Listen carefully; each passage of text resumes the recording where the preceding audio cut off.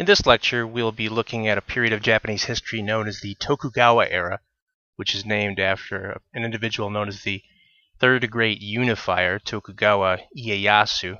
This is a period of greater domestic stability with significant influence on later Japanese nationalism and culture, and it is also the last period of Japanese feudalism. Some historians prefer not to use the terms feudal or feudalism when discussing Japanese history. They argue, with merit I think, that Japanese social and political structures were heavily dependent upon powerful families as opposed to European feudalism, which was based on a set of mutual obligations in which family ties were less important than the loyalty of vassals to lords. In addition, for the most part, European monarchs possessed more centralized power than Japanese emperors or even shoguns. However, our textbooks use the term, and since there are many similarities between the two systems, we'll be using the terms feudal and feudalism in this course. As we will see, there were also significant differences in the role of agricultural producers between the European and the Japanese systems. Unlike European feudalism with serfs and peasants at the bottom of the social pyramid, the Japanese feudal class structure featured merchants and townspeople at the lowest levels. At times, merchants were considered almost parasitic since they did not actually produce a good or service, but rather factored in profits for their own income, according to traditional Japanese culture. Confucian traditions stress the importance of the productive members of society. So farmers and fishermen typically possessed higher socioeconomic status than merchants in Japan going into the Tokugawa era. This would change by the end of the Tokugawa era, though, as we'll discuss. Again, this is very different from European traditions where land was much more abundant and agriculturalists were not as highly valued. At the sort of outside the social hierarchy were groups known as the Eta, the outcasts. Today they're called Burokumen, but either one of those terms is a pejorative, and I would avoid it. These were positions or lines of work that were tainted with death or impurity, such as executioners, butchers, undertakers, people who worked in slaughterhouses, or tanners of hides. The term samurai translates as to serve. Originally, the samurai were the warrior class, and they served the daimyo, who we'll talk about in the next slide. Feudal Japanese society was dominated by the samurai warrior class. Although samurai were only about 10% of the population, they possessed considerable power. When a samurai passed on the street, for example, members of lower classes were supposed to bow and to demonstrate respect. If they refused to bow, the samurai was legally entitled to decapitate the offending person. That law changed over time.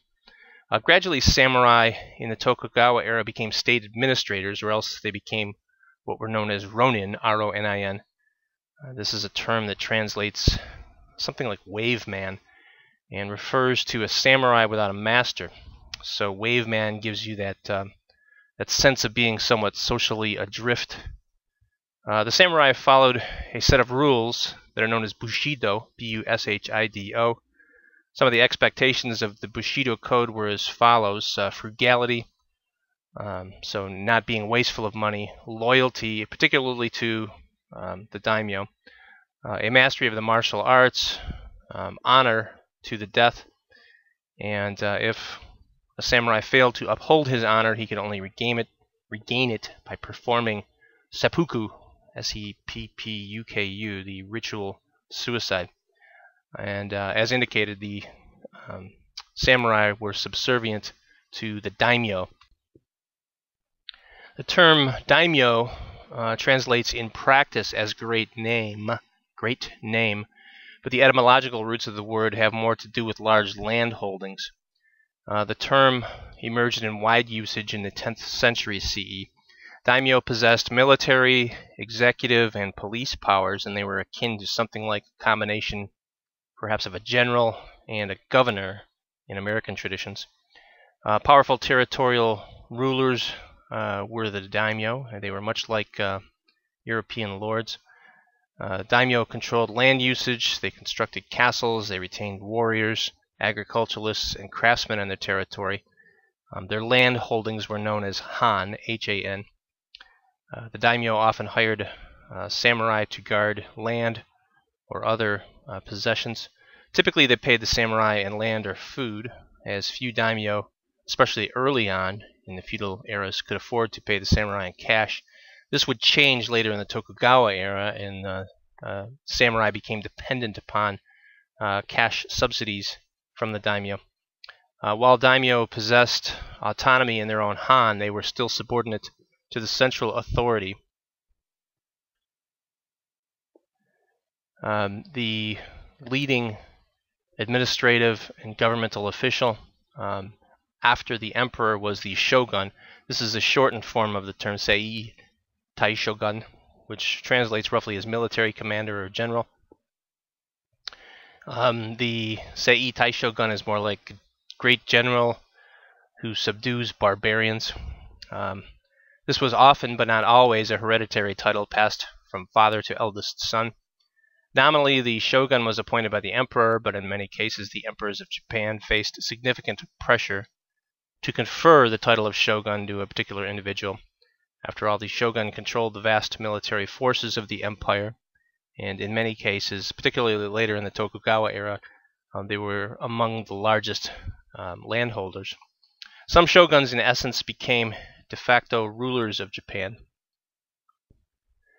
The Sengoku era, which is known as the Warring States period or Warring States era, was known for significant social turmoil, political conspiracies, and almost perpetual military conflict. This period extended from approximately the middle of the 16th century to the start of the 17th century. One of the results of this era was the gradual consolidation of Japan into increasingly larger states, while simultaneously this lengthy period of near constant warfare led many Japanese to long for a time of peace. Interestingly, the arrival of the Europeans in Japan started in 1543, and European traders and missionaries initially received more favorable receptions than they would later receive. Some of the military and political leaders of the time hoped to benefit from ties with the Europeans, at least in terms of the ongoing civil war in Japan.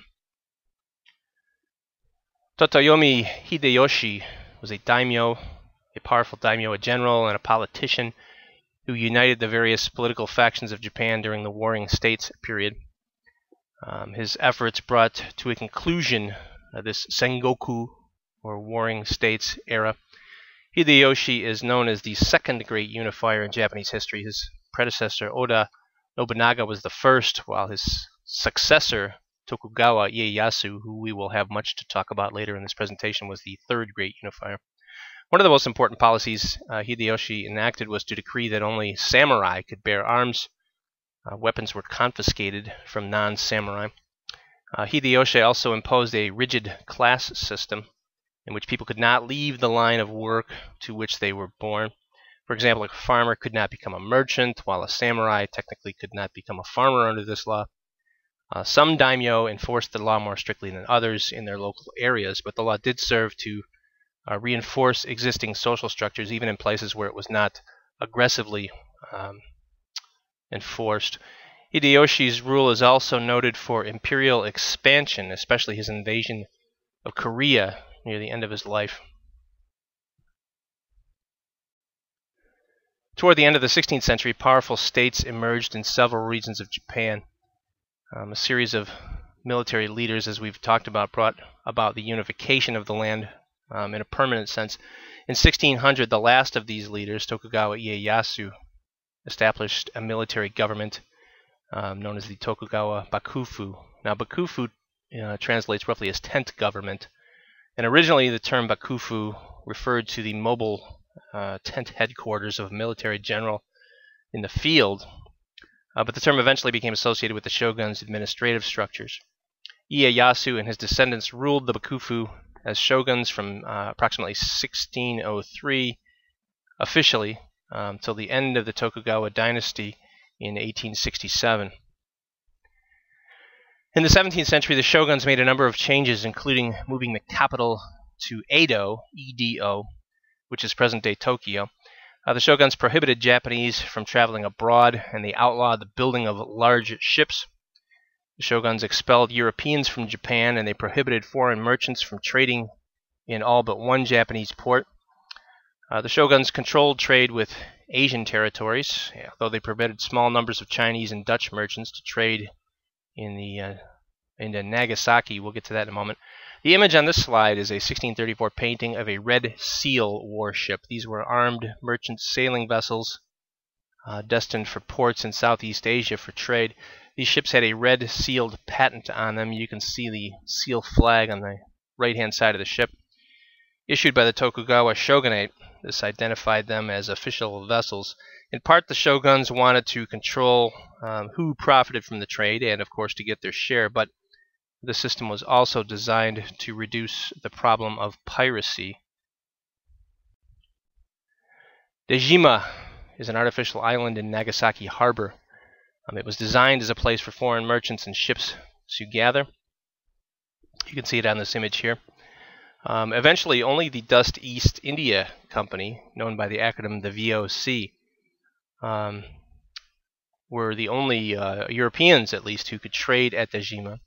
The Dutch were not permitted to leave the island of Dejima and travel in Japan without state officials being present. And when they were on those rare occasions, the Dutch were limited to just a few stops at government offices.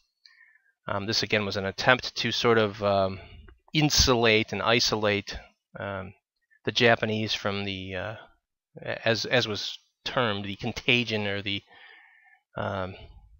danger that represented from outside influences.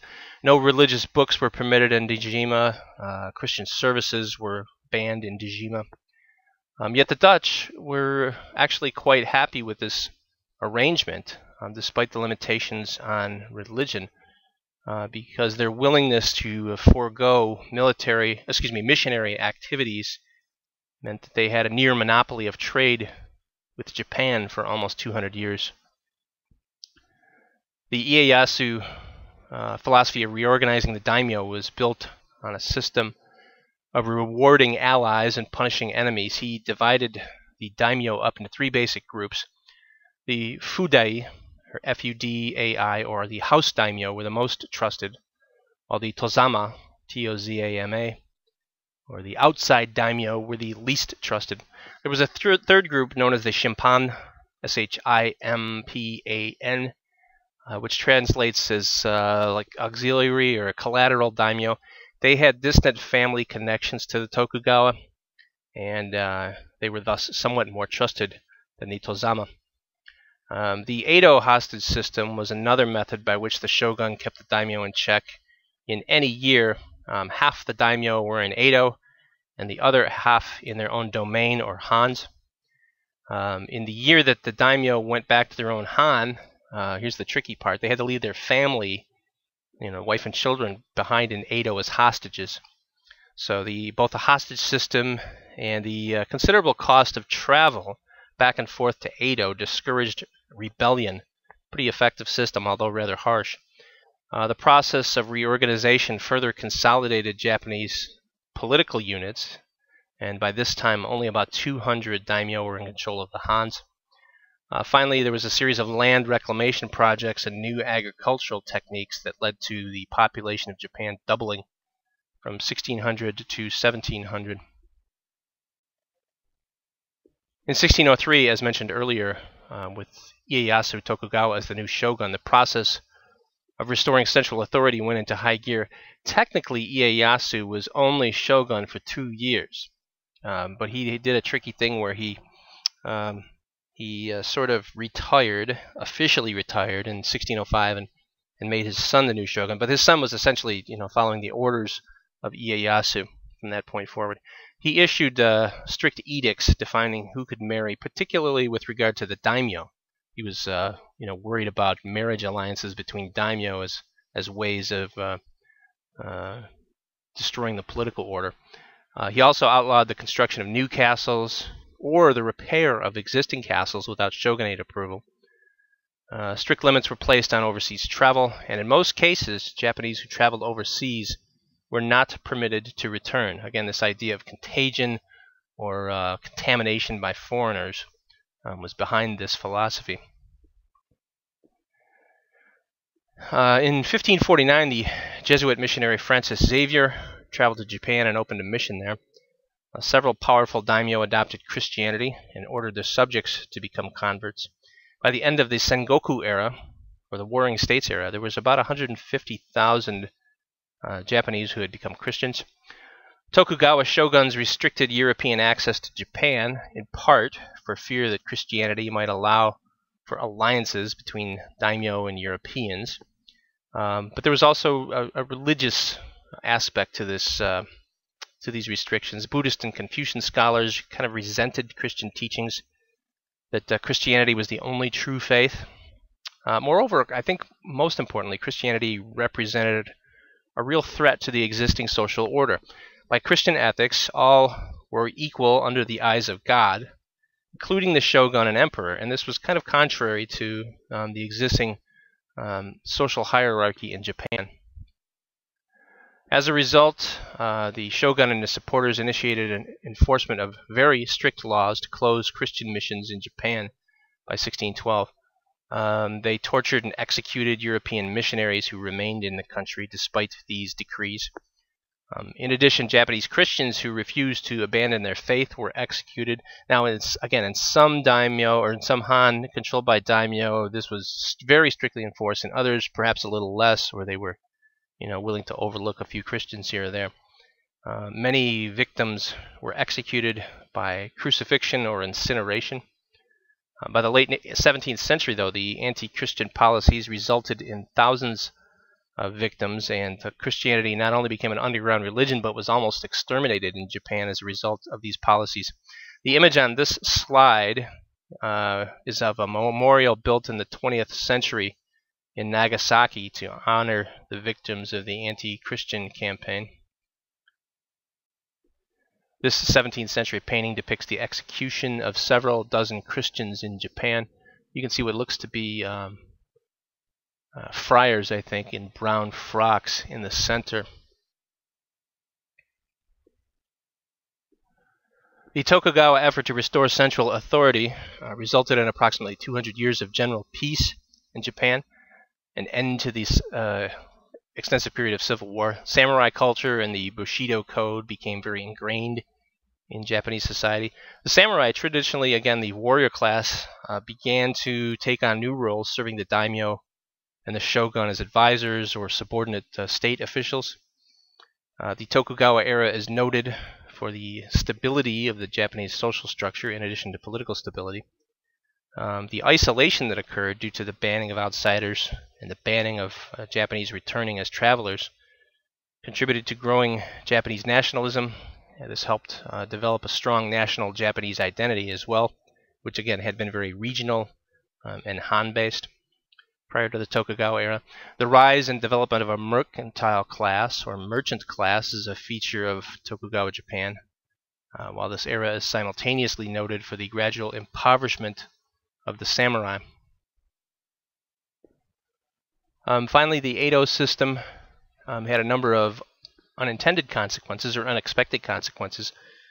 The Edo system, hostage system, forced the daimyo to frequently travel back and forth, while the growth of merchant wealth increased internal trade, and as a result of these two factors, a national transportation network emerged during the Tokugawa era.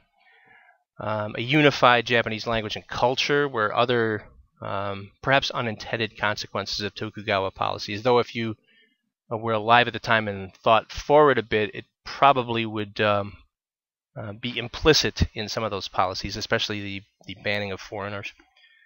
During the Tokugawa era, there was a significant shift to a money-based economy.